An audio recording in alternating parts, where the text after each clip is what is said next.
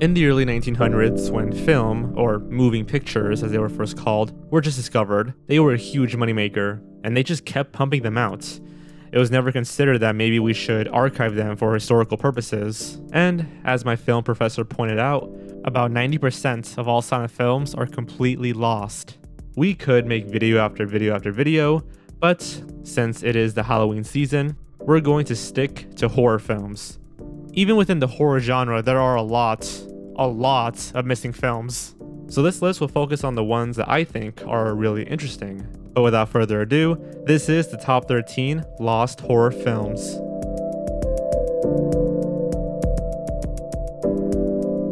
Robbing Cleopatra's Tomb. There is one name that made a profound and legendary impact on filmmaking back in the earliest days of cinema, and that name is Georges Méliès. This is the person who pioneered special effects, most notably in his iconic film A Trip to the Moon. However, one of Méliès' earliest films is actually missing. That film is Robbing Cleopatra's Tomb, or simply Cleopatra's Tomb, which is also one of the first horror films ever made. In it, a man chops the mummy of Cleopatra into pieces, and then, quote, produces a woman from a smoking brazier, unquote. Cleopatra's Tomb got recognized by producer Charles Urban, who would later distribute all of Méliès' future movies. This movie kickstarted Méliès' career. Simply put, without Cleopatra's Tomb, there might not have been a trip to the moon, and all the pioneering of special effects that came with it. Yet, here we are today, still searching for the movie. Oddly enough, this film was believed to have been found in 2005, although it just turned out to be a different movie made in France that also featured an Egyptian-looking tomb. A Son of Satan. A Son of Satan is a 1924 race film, meaning that it was produced primarily by an all-black cast for an all-black audience, as Hollywood typically excluded black filmmakers from the business. Since these movies were largely ignored by Hollywood, preservation is scarce amongst race films. It's believed that out of 500 made, fewer than 100 remain. A Son of Satan, on the other hand, ran into serious distribution problems due to censorship boards rejecting the film entirely based on its contents. Supposedly, the film depicted scenes of violence against women and animals, which the New York censorship laws objected to. Furthermore, the Virginia censors complained that the film referenced mixed relationships and believed that Southern ladies would have been deeply traumatized and offended. Eventually, the movie faded into obscurity even back in its day. And the last time the movie was spotted was 1924 during a New York State film exhibition.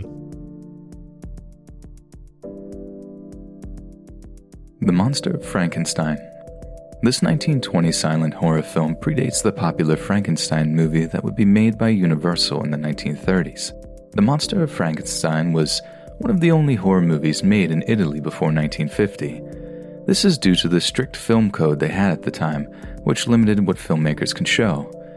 Because of this, the film's running time after it was edited for being too graphic is unknown.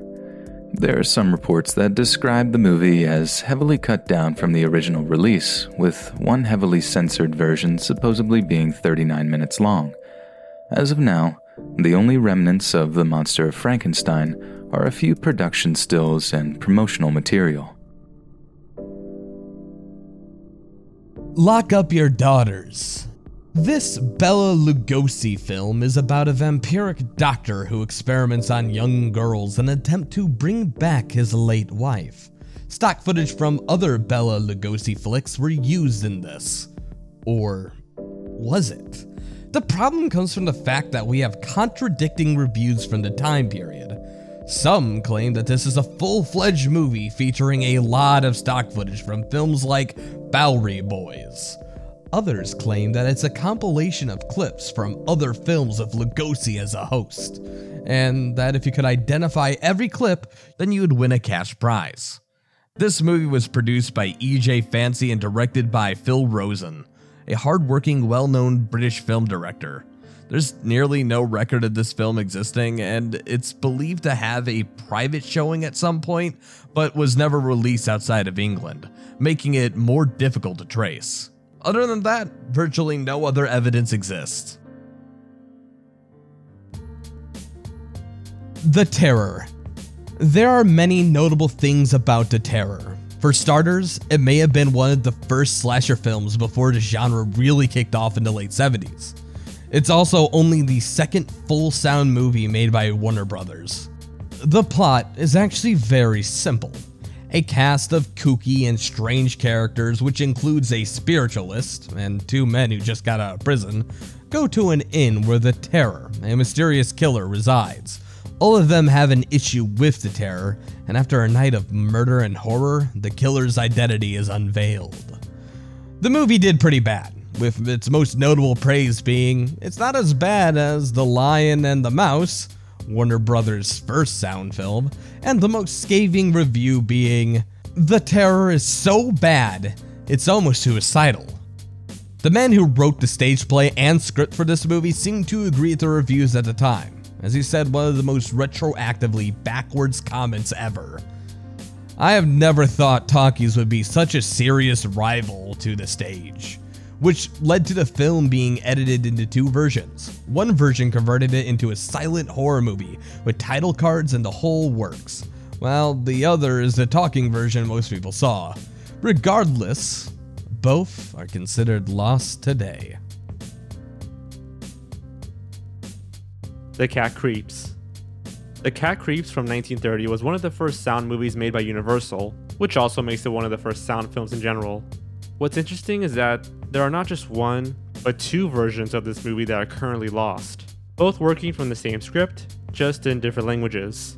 Back in the early days of sound film, it was just easier to shoot two versions of the same movie for different languages, as opposed to dubbing it like we do today. The Spanish version of The Cat Creeps was called La Voluntad del Muerto, or The Will of the Dead Man. Surprisingly, quite a bit of the film's plot is known, because it's a remake of an older 1927 silent film titled The Cat and the Canary. To cut a long story short, it's an old dark house movie with all the usual tropes that follow with it. You know, the dark house on the hill surrounded with fog, and some sort of mystery that kills the guests off slowly but surely. What makes this film notable is that it's one of the first horror movies to kick off the Universal monster movie craze in the 1930s, and was even popular enough to get a remake in 1939. The 1939 film is not lost, but it completely abandons the plot of both The Cat and the Canary and The Cat Creeps. London After Midnight. London After Midnight has been described by many horror enthusiasts as the holy grail of lost horror films, and rightfully so. Lon Chaney, also known as the Man of a Thousand Faces, plays Edward C. Burke, the man you see on the famous movie poster and production stills. Believe it or not, but the poster, just the poster, sold for more than $400,000 at an auction, as it is one of the last remaining physical pieces of evidence that this movie even happened. Many newspapers at the time reported that the plot was a bit hard to follow and almost nonsensical. Sadly, the last known copy of London After Midnight was burned in the 1965 MGM Vault fire. Some people believe that there are some private collectors that have a copy of the film, but at this point, it's just hearsay. If you still want to experience the movie, you only have two options. The first option is to watch Mark of the Vampire, which is a remake made by the same director and made in sound, but without Lon Chaney. The second option is by getting a look at the 45-minute reconstruction made by Rick Schmidlin and Turner Classic Movies. This version uses production stills, photographs, and lengthy text descriptions based on the script. This version was released as a part of the Lon Chaney collection. Nights of the Werewolf. Las Noches del Hombre Lobo, or also known as Nights of the Werewolf, is your standard Universal-era horror movie. A professor finds out that one of his students has lycanthropy and offers to help, but instead of helping, he manipulates the werewolf into attacking people he does not like for revenge. The story behind this lost film is actually more interesting than the movie itself. You see, we don't know if this movie exists. According to Paul Nashty, the film's lead actor, it was shot, produced, and ready to go. However, the director, Rene Govar, was killed in a car accident after the movie was shot. They sent it off into production, and then nothing. The film essentially vanished.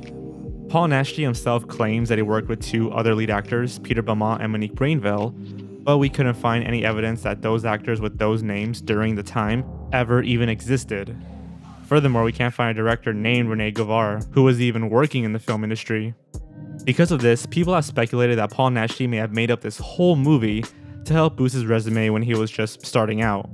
We do know that a documentary was made to honor the legacy of Paul Naschy, titled The Man Who Saw Frankenstein Cry. In that documentary, we have what they claim to be a screenshot from Nights of the Werewolf. Also, it's possible that this movie was made just under a different name. The Fury of the Wolfman, or La Furia del Hombre Lobo, is another movie that stars Paul Naschy. However, it's in color, and the screenshot from the documentary is in black and white. The plots of both films are very similar, which could contribute to Paul Naschy's confusion over them, and it's just possible that he misspoke. In the Mind of the Damned. Unlike most films on this list that were made decades ago, the strange thing about In the Mind of the Damned was that it was released in 2013 by the Dunlisk Film Group. That group is actually known for making strange, avant-garde, Z-grade horror movies like Melonheads. In the Mind of the Damned, however, was different from their typical production, as it was supposed to be less campy and more story-focused, following the mental health of the main character after an acid trip. They supposedly employed advanced film tricks such as shooting the scenes out of order to try and convey the effects of a narcotic through the language of film itself. The film was primarily shot in Eastern Michigan University, a now demolished campus, and reuses most of the cast from Melonheads. The reason why the movie is lost is because of how the actors did not like the film's plot, as it apparently featured a lot of drug use and murder.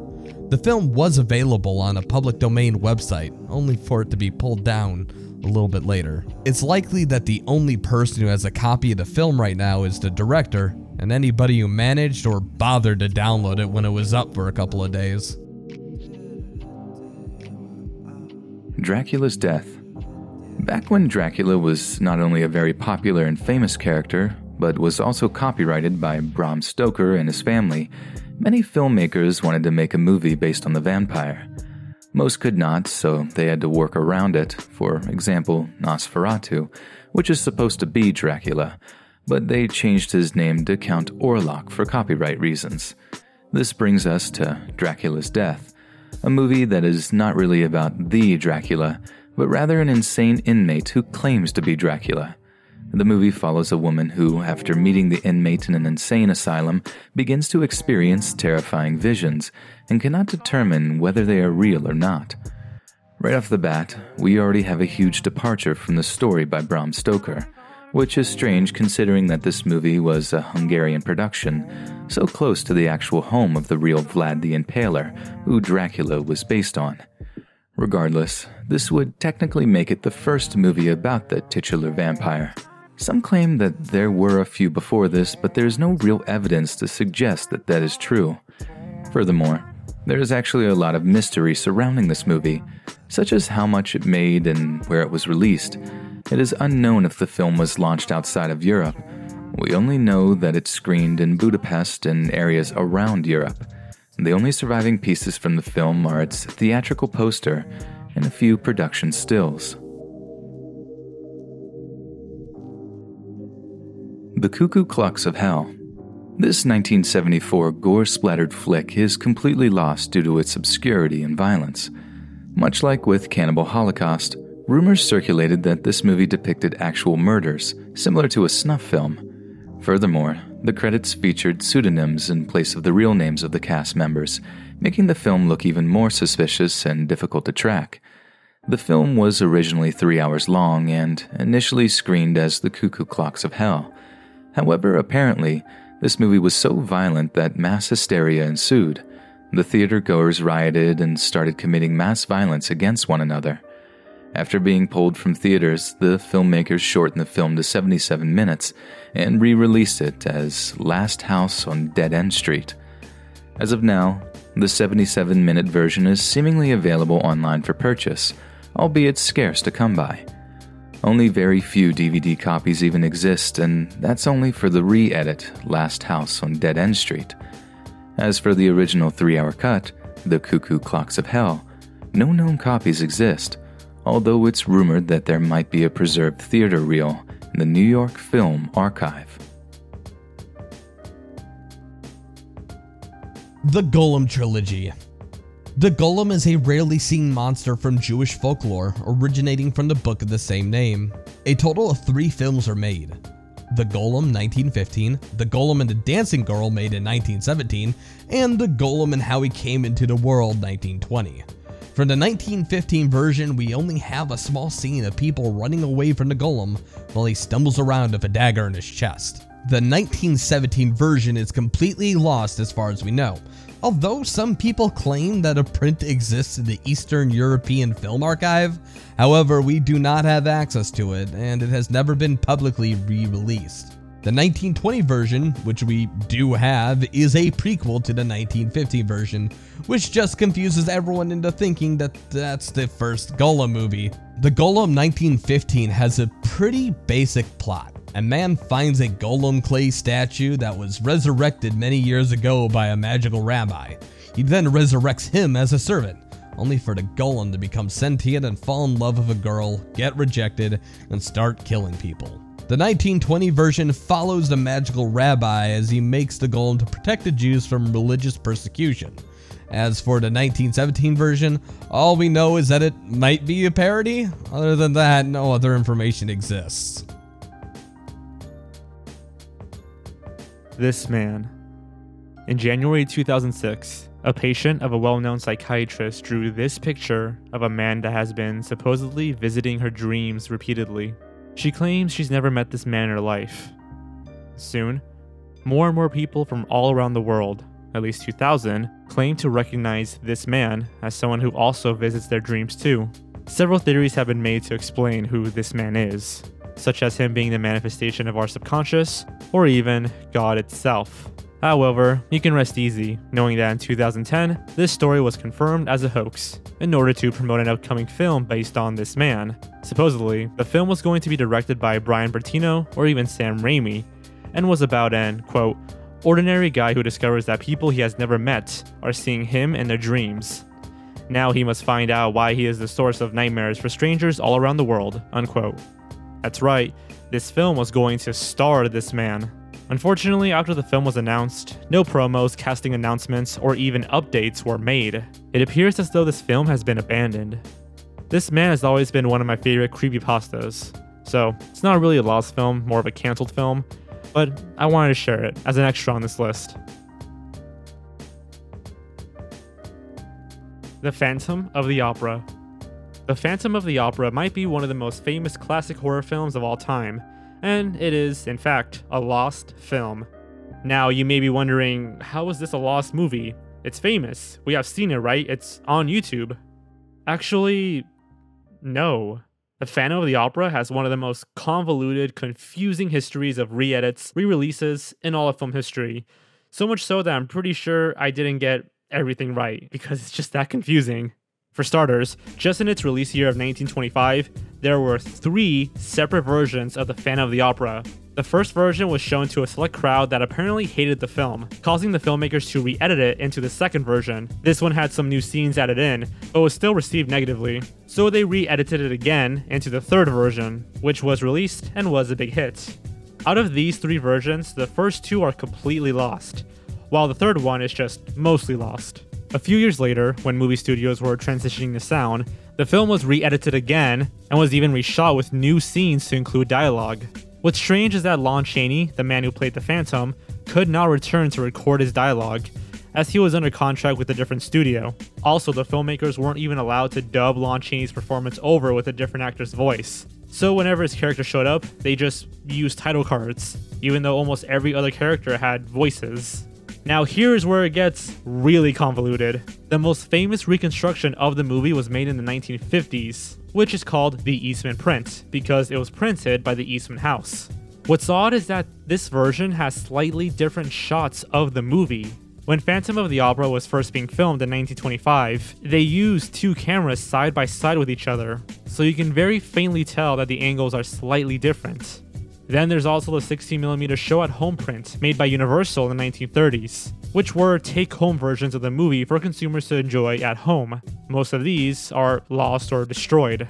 The last one we'll be mentioning is the 2009 Real Classic DVD version, which interestingly displays the Eastman print and the show at home print side by side. We can see that the same scenes from both versions were filmed slightly different. And keep in mind that Lon Chaney, the Phantom himself, couldn't reshoot the film for the sound version, so any scenes with the Phantom must be from the 1925 silent version. Finally, there's one last thing to know about the Phantom of the Opera. The movie starts with an uncomfortably long scene of a man holding a lantern. He's clearly saying something, but the audio is missing. So obviously this scene is from the sound version. Remember that they did add new scenes, and the audio is just missing. However, the 1925 silent version of this movie has the Lantern Man scene too. It even has a close-up that hasn't been seen anywhere else. Why would they record a long, silent scene of a man talking for a silent film is beyond us. Now, it's worth noting that the 1925 version is just a reconstruction of the movie from various different sources. So it's possible that the Lantern Man scene truly came from the sound version and just got mixed up with the silent reconstruction. But I don't know, the quality really seems to match the silent version, and it's strange that a reconstruction this faithful would have this silly of an error. It is the first scene after all. The Phantom of the Opera has since fallen under public domain, meaning anyone can download it and mess with it as they please. Some madmen have even attempted to color the film. Overall, the Phantom of the Opera, the one available today, is just a mix of the 1925 silent version, which is partially lost, the 1929 sound version, which is also partially lost, different scenes from different versions, and even different camera angles.